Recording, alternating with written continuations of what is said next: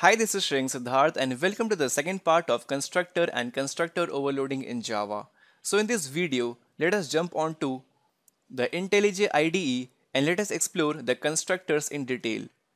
Now here down the side, I have simply defined my class of rectangle.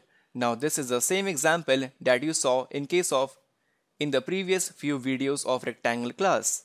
So here inside the class rectangle, I have two field variables of float length and float breadth.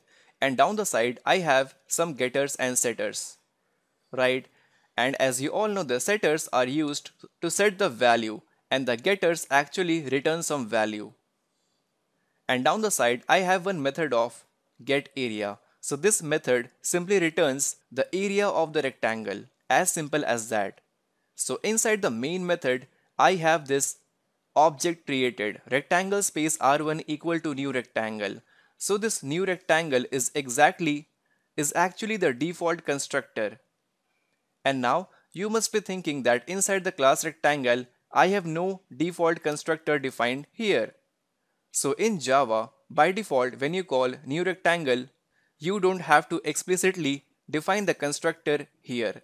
Fine. So the default constructor need not to be declared explicitly unless you are using some other parameterized constructor.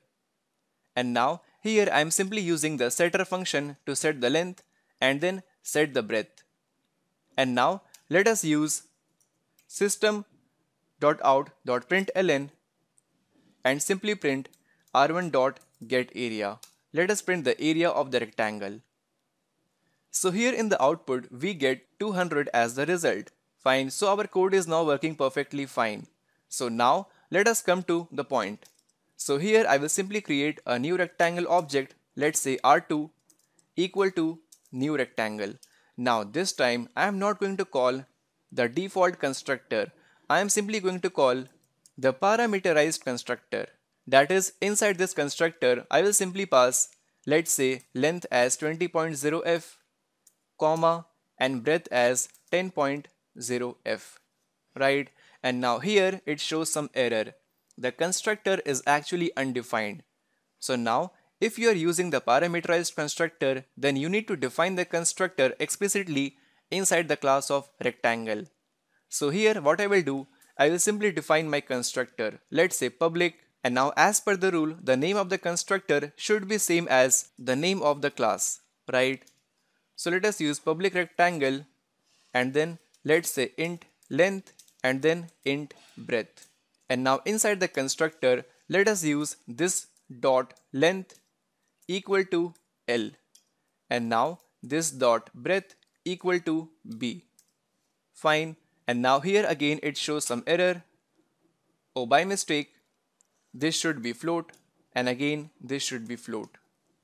And now this rectifies our error. So when this statement will be executed, then this constructor will be called and the length and breadth will be initialized to 20 and 10.0 respectively that we are doing here, right? And now at the top here, the default constructor shows some error. So here it shows that if you are using the parameterized constructor, then you need to declare the default constructor inside this class. Fine, so here I will use public rectangle and this is the blank body of this default constructor. And now this rectifies the error at the top. Now here let us print the area. Let's say r2.getArea and let's see what is the result. So here in the output we get 200 and 200 as the result. So in both the case we are able to get the same area.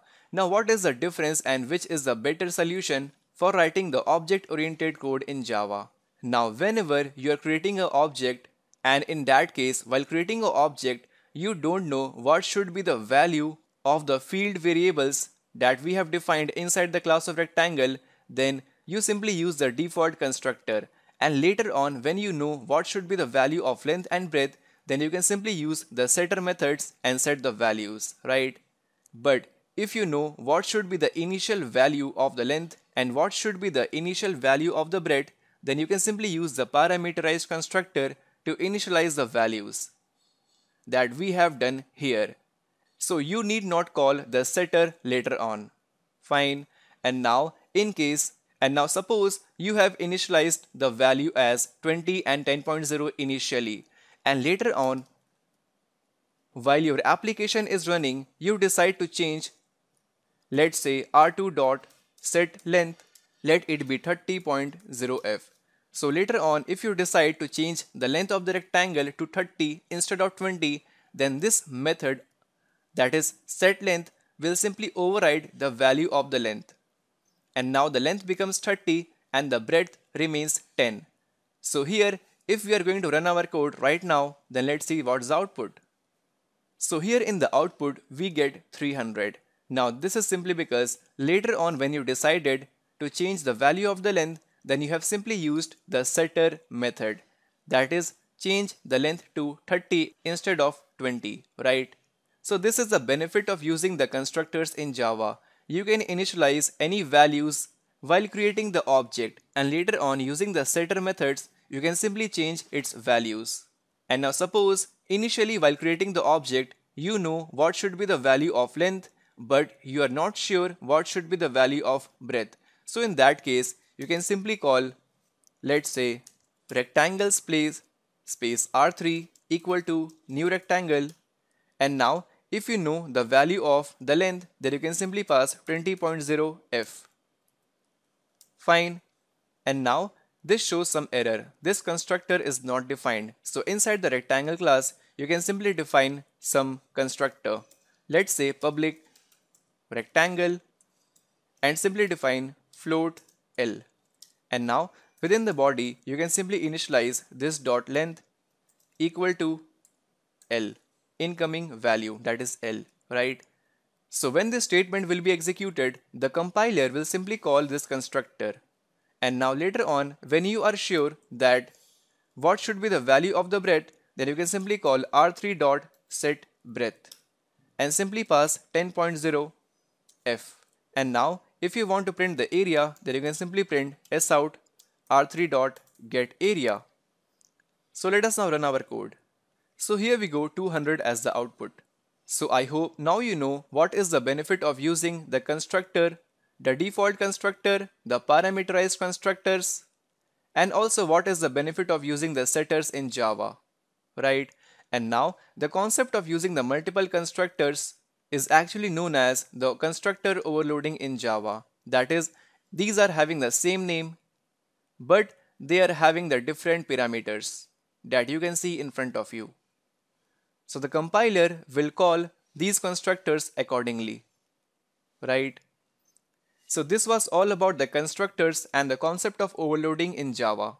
So meanwhile, if you like what you saw, please subscribe to my channel Smartherd, and please do leave a comment below this video. Your feedback is very valuable for me. Thank you and have a good day.